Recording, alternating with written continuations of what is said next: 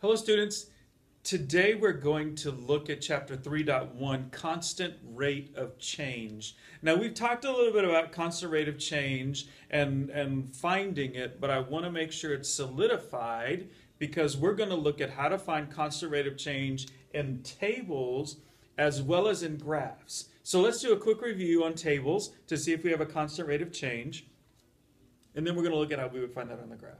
Okay, so here I have my table set up, and I'll give you a little time to write it down as I talk slowly about it. In this table, it gives me the number of hours and number of bags of leaves that were raked during that number of hours by a group of people. So after 2 hours, they raked 5 bags of leaves. After 3 hours, 8 bags. After 5 hours, 14. And after 8 hours, they bagged 23 bags of leaves. So now let's look at see if this is kind of a constant rate of change as we go through. So remember, when we're doing constant range, we're looking for the change in y's and the change in x's. So I'm going to put out here on the side, how did I get from 5 to 8? I added 3. Okay. How did I get from 8 to 14? I added 6. And how did I get from 14 to 23? I added 9. Now, at first glance, you think, ooh, those aren't all the same. It may not be constant rate of change. But let's keep going because we can't tell just by looking at the x's and the y's. So now let's go to the x's. From 2 to 3, I added 1. From 3 to 5, I added 2. And from 5 to 8, I added 3. So these are not the same, and these are not the same. But let's see if it's the constant rate by putting my y's over my x's to see if I get the same ratio. So I have 3 over 1, and then I have 6 over 2, and then I have 9 over 3. Well, do they all equal each other? Well, what is 3 divided by 1? 3. And what is 6 divided by 2? Well, that's also 3. So those are equal. And what about 9 divided by 3? That's 3. So those are also equal. So in this case, I actually do have a constant rate of change because they are all equal to 3. So even though it doesn't look like the numbers are going all in the same order, some spaces are skipped in the table, but I still do have a constant rate of change. So yes, the constant rate of change equals 3. 3 is my constant rate of change. What does that mean? That means after every hour, they filled 3 bags. There's my constant rate of change. Now let's go over here to the second problem. The second problem is after how many days and how many problems that we have solved in class. These are made up numbers. They're not actual. We've actually solved more than this. So if I look at on the first day, we had 1,200 problems solved. On the second day, 3,000. And on the third day, 4,500 problems solved. So let's look and see if we have a constant rate of change. We're going to look at our y's. How do I get from 1,200 to 3,000? I'm adding 1,800. Okay? Well, how do I get from 3,000 to 4,500? I'm adding 1,500. Well, let's go over here to our x's. How do I get from 1 to 2? I added 1. How do I get from 2 to 3? I added 1. Well, if these numbers are the same, then for there to be a constant rate of change, the y change has to be the same. My x values are the same, but my y value change are not the same, so this is not a constant rate of change,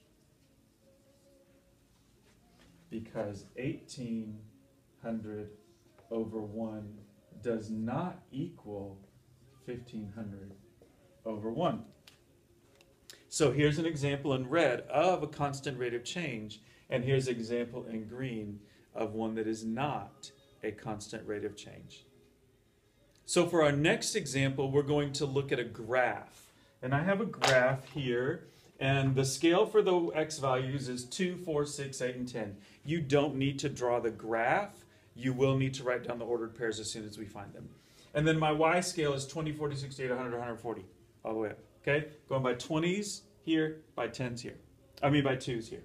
So let's look and see if there's a constant rate of change, and if there is, what is it? So the first thing we need to do is pick out some points on our graph. So I'm going to start with this top point up here, and this top point is 0, 140.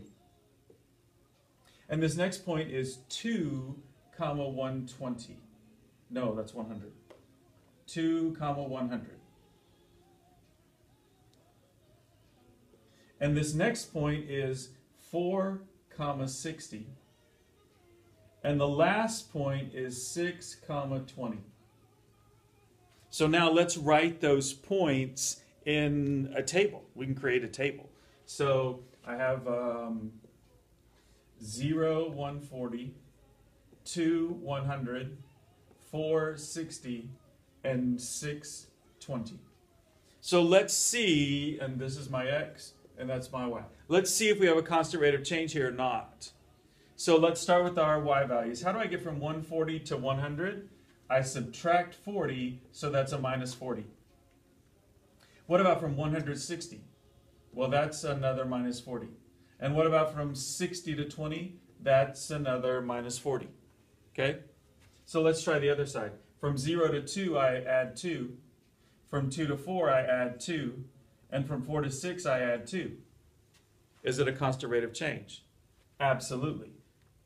My change in x are all the same, and my change in y's are all the same.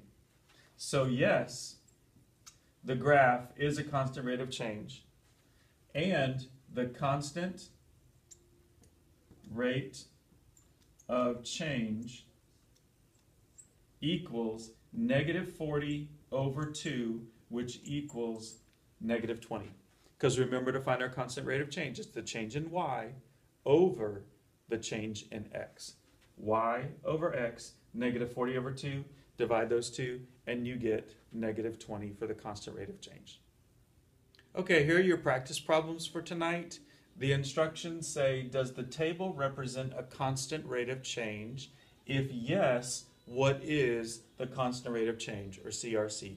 Number 1, here's my table, 5, 6, 7, 8, 15, 18, 21, 25. Number 2, minutes and gallons used, 2, 7, 4, 14, 6, 21, and 8, 28. See if they are a constant rate of change. If no, just put no. If yes, put yes, and then tell me what the constant rate of change is. Take a picture of your practice problems and submit them through Edmodo.